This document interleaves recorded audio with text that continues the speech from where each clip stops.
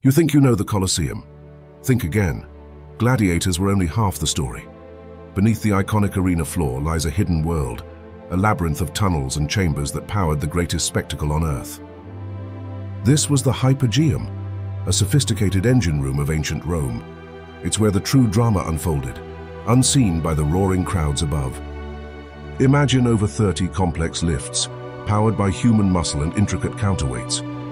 These weren't just simple hoists, they were engineering marvels, designed to launch wild beasts and elaborate stage sets into the arena in a flash. This hidden technology created the sudden dramatic entrances that captivated millions. The arena floor itself was a temporary wooden structure that was constantly reconfigured. It was a stage, not a permanent foundation, allowing for incredible transformations. And those legendary naval battles.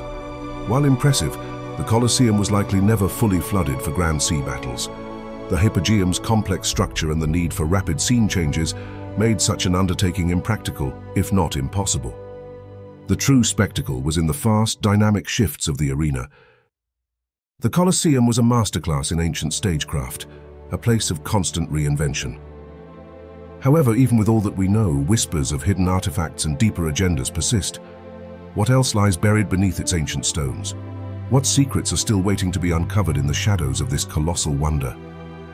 The Colosseum remains a monument of enduring mystery, a testament to Roman ingenuity, and the untold stories still echoing within its walls.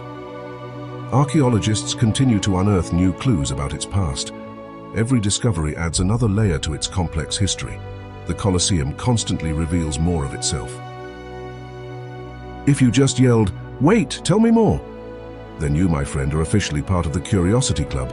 Hit that like button like a victorious gladiator slamming down a shield and tap subscribe so the few minutes arena gate swings open for you every week. Trust us, your algorithm will thank you in Latin.